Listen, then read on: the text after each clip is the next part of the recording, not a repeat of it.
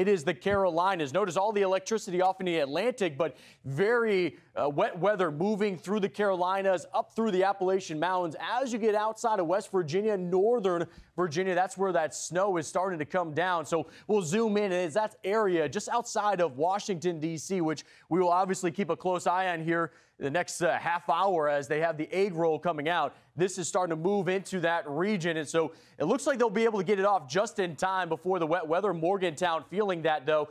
Notice the temperature is into the mid-30s, rain right now, but plenty of areas will see the winter aspect of this storm.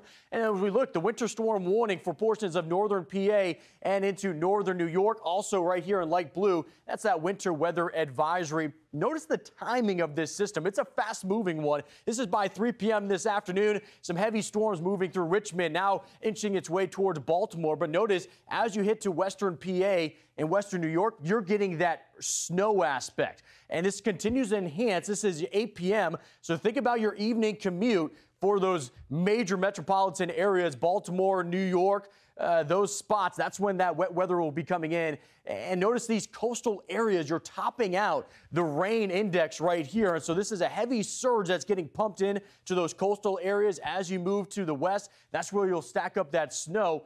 When we stop it out overnight, that's when we have high tide, and there's that concern for that coastal flooding with this nor'easter. As we move into tomorrow, it's mainly the lake effect snow enhancing from areas of Pittsburgh, Buffalo, Syracuse that will get that snowfall. And then by tomorrow evening, we're finally done with this nor'easter. But as we look at the flood threat for today, that heavy rainfall will impact those areas of Patterson down towards New Brunswick, Trenton, Philly, Wilmington. That I-95 corridor will be a soggy mess. And as we look at the rain forecast, you'll notice those coastal areas easily getting 1 to 2 inches of rain. As you get up towards Maine, 2 to 3 inches of rain. And then the snow aspect. Yes, right? We said we're a month into spring, and we're still looking at areas potentially getting at least a foot of snow, if not more.